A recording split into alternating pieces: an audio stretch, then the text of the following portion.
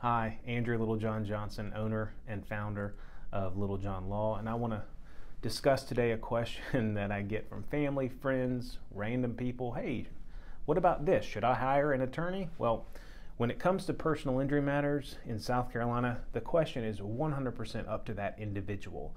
But I think, and I've found that 4 points I'll go over today can kind of determine whether you should hire an attorney.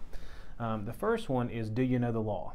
And I know that sounds like a loaded question, and it's not meant to be. Somebody runs a stop sign and hits you and hurts you, you probably know that law.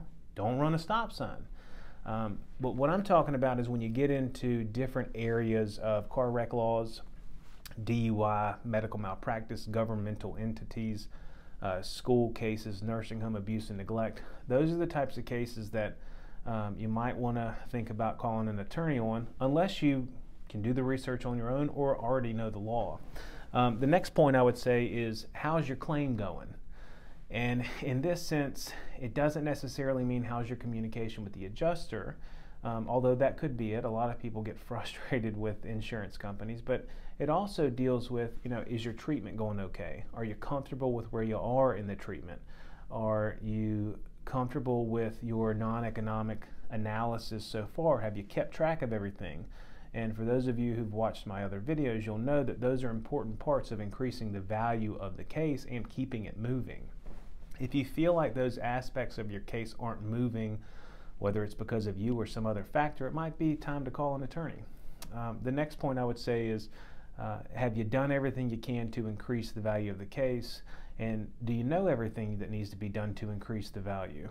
And this can come in many forms, and it is wholly dependent on the individual and the case.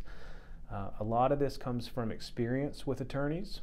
I know in my experience, different cases have different factors that can increase or decrease the value, and we look for each of those, and we uncover the bruises, we uncover the sweet parts and everything, and we try to determine and we work through it all if we have the full value, and if not, we keep digging. If you're not sure if you have the full value, you likely don't, and it might be a good time to speak with an attorney. And I think the last thing is what gets a lot of clients, and it is, I am tired of dealing with this. And it's not necessarily I give up, it's I don't want to be leading this charge anymore. And that's fine.